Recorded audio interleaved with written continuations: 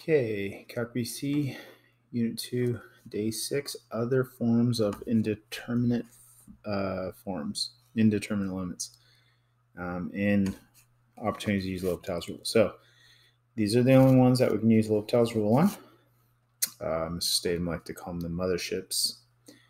But we're going to encounter some others that are indeterminate but can't be used with L'Hopital's rule unless we manipulate them. So like infinity times 0, you might be like, oh, well, that must equal 0. No, not necessarily.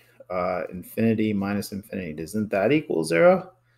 No, not necessarily. Okay, how about 1 to the infinity? Doesn't that just equal 1? Not necessarily. Well, what about 0 to the 0? Is that 0? Because 0 to any power would be 0? Well, not necessarily. Infinity to the 0. Does that just equal 1? Because anything 0 power is 1? Okay, so we're going to look at these. We're going to figure out how to deal with them. And they're not going to consistently give us the same answer.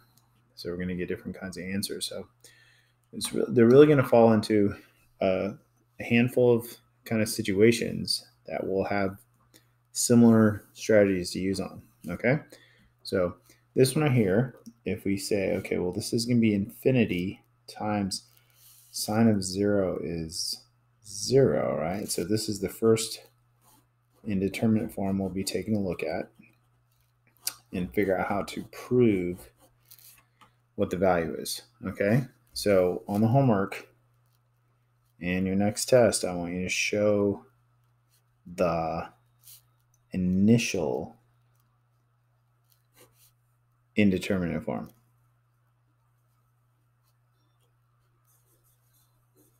Okay, so on homework, test, initial indeterminate form. So here's the tip. We want to change it to one of these. All of these, we want to somehow get to one of these. So we want to somehow change this to a fraction. So we want to change the multiplication into a fraction. And hopefully when we do that, we get 0 over 0 or infinity over infinity. In fact, you can do it multiple ways, and one way will lead to one and one to another. So how do we change multiplication into division? Well, division is the same as multiplying by the reciprocal. So we could say, well, it's this divided by 1 over x, or it's this divided by 1 over this. My recommendation is pick the one that's already ugly to leave on top, because putting it as division by a fraction of it, it's going to be crazy. Because remember, we're going to be taking derivatives of this next. And then we could put the x down here as 1 over x. So isn't this the same thing as that? And now when we plug infinity in, we get 0 over 0, which is an indeterminate form we're allowed to use L'Hopital's rule on. So now we're going to go ahead and say, okay, well, the limit as x goes to infinity of the derivative of sine, it's going to be cosine. Then we got to multiply by the derivative inside, that's x to the negative 1, so it's going to be negative x to the negative 2, or negative 1 over x squared. And the derivative of the bottom, that's the same thing as x to the negative 1. So in my head, I'm kind of thinking of it this way. So, okay, well, the derivative of that power will be negative 1 x to the negative 2, which is negative 1 over x squared. And then kind of the hope is part of these will clean up. And then we do the limit as x goes to infinity of the simplified result. And cosine of 0 is 1. So infinity times 0 ended up being 1 this time. Now, there is an alternative approach or an alternative way of kind of dealing with this using substitution, which I've shown you guys briefly before. You could rewrite this as the limit as h goes to 0.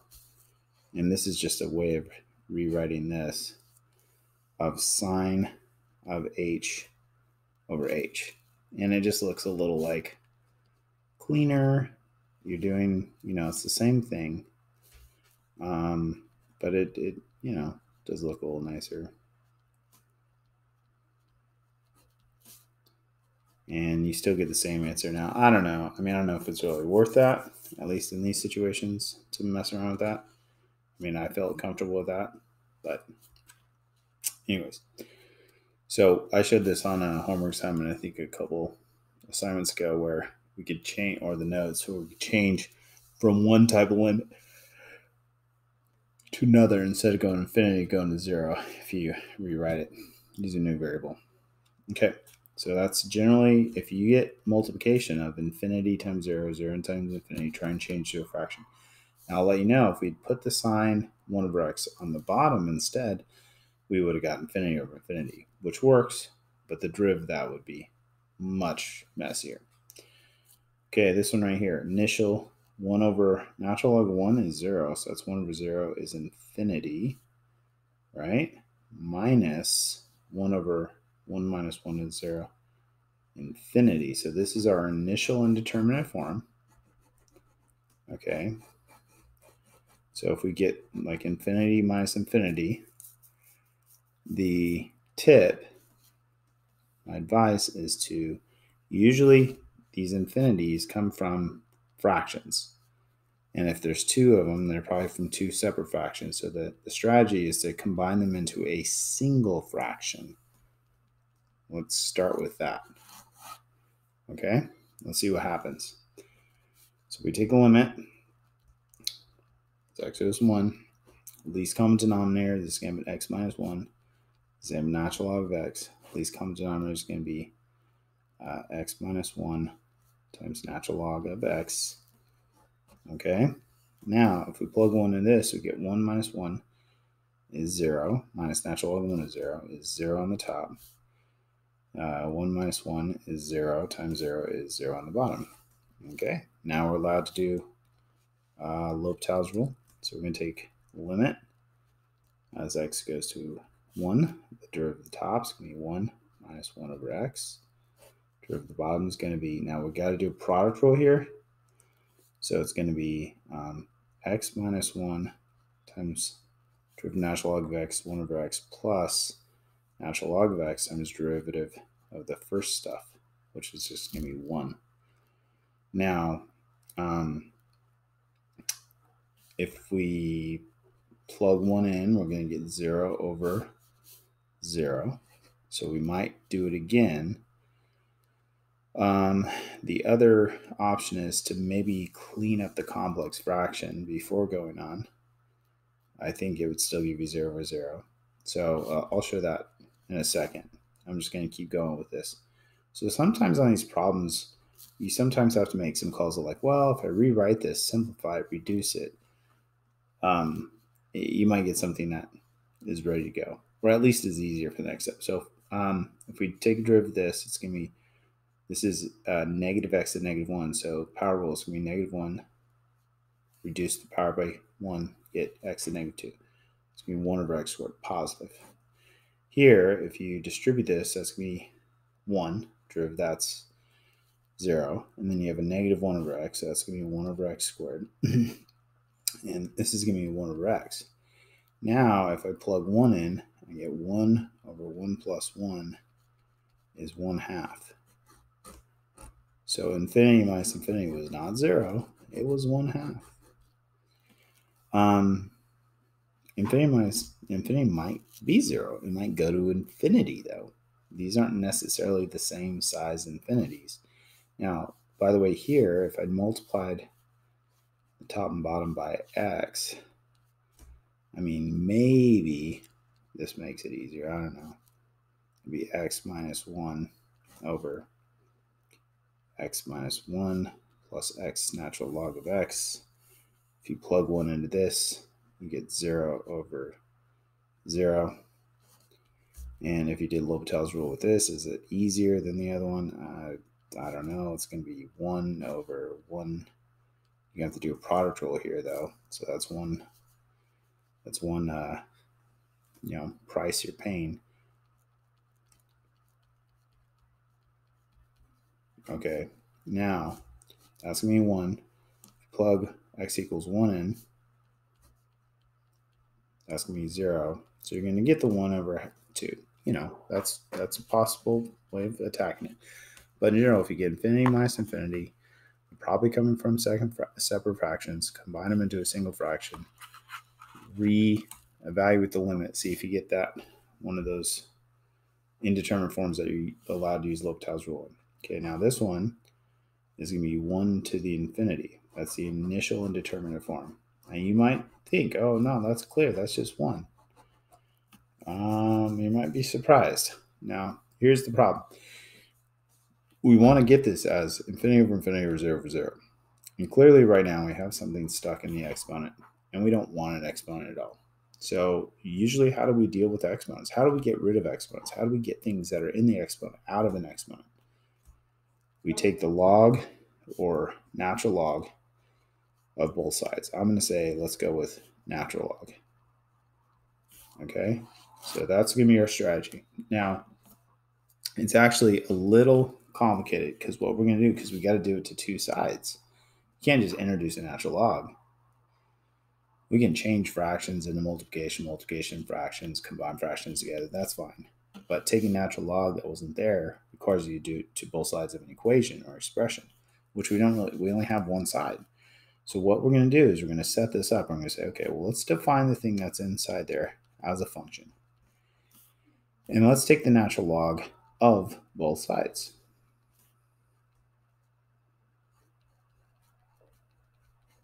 And then that allows you to bring that out in front, okay? Let's take the limit as x goes to infinity of this new natural log of the function. So this isn't actually the limit you were being asked to take originally. So, but let's see how this works. We're going to use log rules to move that out in front.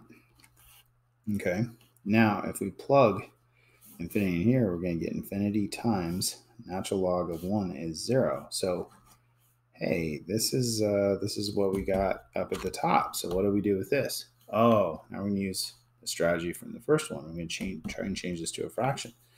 So we want to get this as, we want to move one of these to the denominator. Leave the ugly one on top, unless you really like making life really painful for yourself. Move this one down there as 1 over x. If you multiply this, you should get what we started, right? Now, if you plug infinity in here, you get 0 over 0. If you did it the other way, you get infinity over infinity, which would work, but the derivatives would be a lot worse. So now, we're going to go ahead and do L'Hopital's rule. I'm going to start writing over here because I feel like I might run out of room. I'm going to take a derivative of the top, which is potentially a little messy. You've got to multiply by the derivative of what's inside. It's going to be negative 1 over x squared, right? Because that's x at negative 1. All divided by negative 1 over x squared. Those are going to reduce. Okay, we're going to plug, we could plug infinity in right now, and we would get 1 over 1, which is 1. Now be careful, this is not your final answer. This is the limit of this new thing we came up with. That's close to what we want, but not what we want. The other possibility that you could have done here after this is you could have cleaned this up and rewrote it as multiply the top and bottom by x, and you get that. But then you get infinity over infinity. You take L'Hopital's rule again, and you get 1. Now, I kind of liked the way I did it first. It seemed like a little less work. But just throwing ideas out there, because sometimes something is really bad, and if you change it, clean it up, you get to an answer quicker. Sometimes it might make it worse. Okay. Now, this is not your answer yet, okay? Because this is the answer of the natural log of f of x. We want the limit of just the function. So the limit of just the function, I'm going to go back. The limit of just the function would also be the limit as x goes to infinity of e to the natural log of the function, right? I mean, properties of limits say that you could take the limits of the inside parts first. E would cancel out the natural log and give you f of x, right? This is what we found right here, right?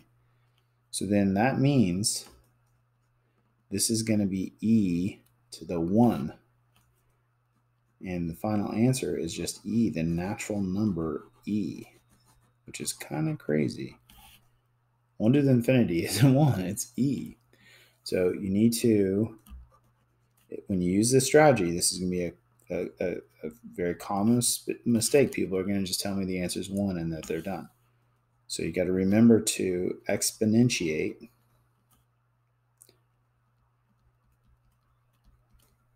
both sides to get your final answer.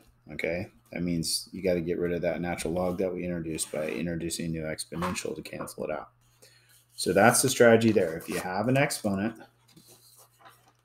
you're going to take a natural log to get it out and to get an answer, but then you got to get rid of that natural log afterwards.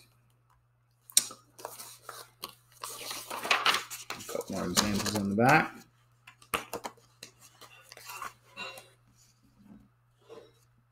So this one, we're approaching 0 from the positive side, which is going to be 0, positive 0 to the 0. Now this was one of the scenarios I listed at the very beginning of the notes. And we said this is indeterminate because it's not really 0. It's something really tiny, raised to something really tiny, okay? But this is very similar to the last problem. We have an issue with an exponent. So just like last time, let's take natural log of both sides. So this is very much like the last one. Different indeterminate form, similar issue though, similar strategy. So we're going to rewrite the function as just x to the x. We're going to take the natural log of both sides, which is going to allow us to bring that power out in front as a coefficient, log rules. We're going to take the limit as x approaches 0 plus of this new function. So that's going to be the limit as x approaches 0 plus of x natural log of x, which is going to be 0, positive 0, times. Now when you approach natural log of x from 0, it's going to go to negative infinity. And that's why there's a superscript plus, because natural log function looks like this. You can't just approach 0 from both sides. It doesn't exist over here. So you have to approach it from the right side. Okay? But it goes to negative infinity. So this is our new indeterminate form. So this is what we dealt with on the first problem and last problem. So then the strategy here is to change into a fraction. So some of our other strategies get brought up inside these other strategies. And we're going to take the limit as x approaches 0 plus. Now, you can either move the natural log x to the bottom or the x. Leave the ugly part in the top because it's going to get uglier if we move it to the bottom. Now, if you plug this in, you're going to get negative infinity over positive infinity, which is good to note that you're going to get a negative answer. Okay, now this is something that we're allowed to use L'Hopital's rule on. So we're going to take the limit as x approaches 0 plus of the derivative of the top, which is 1 over x, derivative of the bottom is negative 1 over x squared. We're going to clean it up, right? So we can multiply by negative x squared over 1, keep change flip. So it's going to be negative x, which is going to be 0. Now that's not your final answer. You need to remember to exponentiate both sides, just like last problem. This is the answer to something a little different, something that we manufactured. So if we want the limit as x is 0 plus of the original function, which is the original problem you're given, we got to take the limit as x approaches 0 plus of e to the natural log of f of x. That's the thing we just found right there, right? So it's going to be e to the 0, which is going to be 1. The answer is 1. Okay. Last one. This is going to be infinity to the 0 power. So this is one more scenario that we listed at the beginning of the notes that we haven't seen, but very similar to the last two problems. We have an issue with exponents that we don't want to deal with. So we're going to take natural log of both sides. That's our strategy. But we have to have two sides to take the natural log of both sides. So we're going to kind of set up as a new problem. I'm going to move that out in front, log rules. So then we're going to take the limit as x approaches infinity of natural log of f of x, which equals the limit as x approaches infinity of 1 over x natural log of x, which would give you 0 times infinity. So that we want to change it to a fraction. Now this one's actually really easy to change to a fraction because it's pretty much already there. Like, I mean, you might have just made it a fraction right away, right? I don't have to like flip anything. So that's gonna be infinity over infinity. So we can do L'Hopital's rule. Derive the top, derive the bottom. So if we plug infinity in that, you get 0. Remember to exponentiate both sides.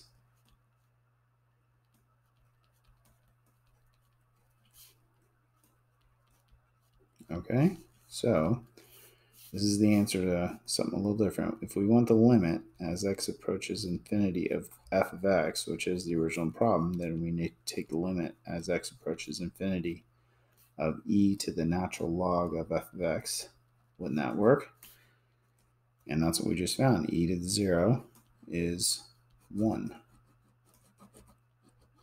Okay, now for the homework, I'm making some changes to these if they're still here. We're going to go ahead. I'm trying to give you guys a break. We're not going to do any more book work. Okay, so the 2-6 homework is actually going to be worksheet 210. So we're jumping forward to a worksheet I was going to give you anyways. And homework 2-8 is going to end up being worksheet 212, which I was going to give you anyway. So I'm taking off some assignments and specifically some book assignments, which I think generally will make people happy. So go ahead and try those assignments. Check your answers online and see if you can get as many right as you can. Fix ones that you got wrong on your own if possible. And otherwise have some questions ready to go and I'll try and help you out.